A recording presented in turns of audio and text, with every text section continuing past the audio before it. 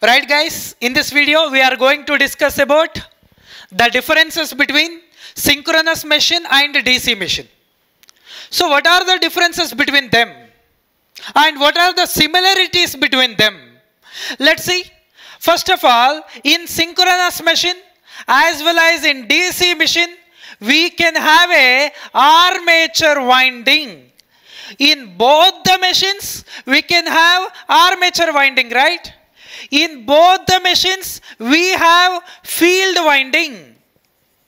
But in transformer and in a induction machine, we don't have a field windings and armature windings. But in synchronous and DC machine, we have a armature winding as well as field winding. First of all, what is armature winding? Can you tell me? What is armature winding, guys? Yeah, tell me. Armature winding nothing but the winding which produces the EMF is called armature winding. Simply the armature winding will produce the EMF. Okay, nice. So what is field winding? Yes, can you tell me, sir, what is field winding? The field winding which produces the magnetic field, that is called field winding. Here the thing is that in both the cases we have an armature winding, but in DC machine the armature winding must and should be placed in the rotor and the field winding must and should be placed in the stator. In our DC machine the armature winding is a rotor and the field winding is a stator. If not, or if armature winding placed on stator, field winding placed on rotor, there will be no commutation process. So, for good commutation, if you need a good commutation, then must and should you need to place your armature winding on the rotor, or simply says that DC machine having rotating armature winding. What I said you here? Rotating armature winding is used in our DC machine. Coming to synchronous machine. In synchronous machine, we can use armature winding at stator and the field winding at rotor.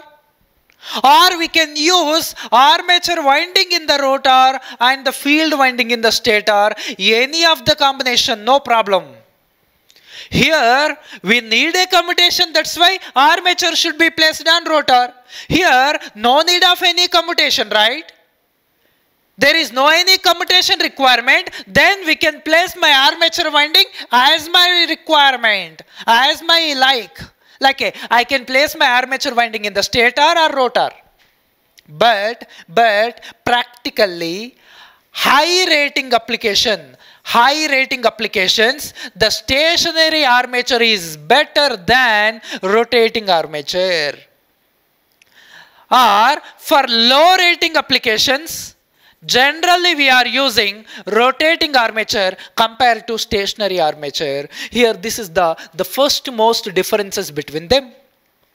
So, practically DC machine having rotating armature and the synchronous machine having stationary armature. Sir, what are the advantages of stationary armature? I will give you in the next video. Okay. Next, coming to here, this is the first difference between these two. And then after, what is the next difference? For example, this is a synchronous machine. For example, this is my synchronous generator, where we are giving the mechanical input to the generator. Mechanical input nothing but speed and torque. Of course, here we have a armature winding. Of course, here we have a field winding. The field winding excited by DC supply. And when this mechanical input given to our generator, this generator will produce the EMF. That EMF is always AC. The EMF produced in the armature is always AC. Of course, this is my DC generator. Even though DC generator, the input is a mechanical input, which is nothing but speed and torque. Of course, here we have a armature winding which produce the EMF. That EMF also AC. Of course, here we have a field winding as usually. The field winding carries the DC supply. The field winding carries the DC supply, armature winding carries the AC supply. The field winding and the armature winding. That's why these two machines are double excited machines. Which type of machines are these two? These two are the double excited machines. Coming to transformer, only AC supply flowing in primary and secondary. Coming to induction machine, only AC supply flowing in stator and rotor. There is no concept of DC.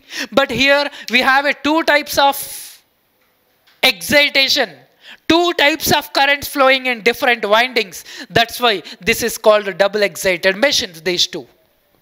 Okay, coming to here of course this is armature winding, this is field winding. Of course this is armature winding, this is field winding. I given mechanical input and then after it gives us the electrical output. This is also gives us the electrical output because this is our generators, right? Here the thing is that, what is the thing? Let's see here. Of course, here EMF induced in the armature conductors AC and the electrical output also AC. Simply this AC will come here. There is no any controversial. But coming to here, of course the EMF induced in the armature is AC. Yes, are you listening or not? Okay, is it okay? It is good for this color is okay. Okay, so this is AC, but the output is DC because this is a DC generator. This is a DC generator. The DC generator output will be DC. The synchronous generator output will be AC. Here AC, both are AC, no problem. But here AC is the armature EMF, but the output is DC. Sir, what the matlab is there? What the controversy is there? Simply the AC is converted into DC by commutator. Here the heart of the DC machine is the commutator. If there is no commutator, the AC as usually comes to the output, which is called our synchronous machine. So synchronous machine nothing but the subtraction of commutator from the DC machine is nothing but the synchronous machine. The DC machine nothing but if the commutator is added to the synchronous machine, that gives you DC machine. The DC machine minus commutator synchronous machine, the synchronous machine plus commutator is the DC machine. This is the another differences between these two guys. These are the majorly two differences. Okay, are you clear now? Here the only thing is that we need to discuss what are the advantages of stationary armature. We need to discuss this one point. I will give you in the next video, right? So here I discussed the differences between synchronous machine and DC machine.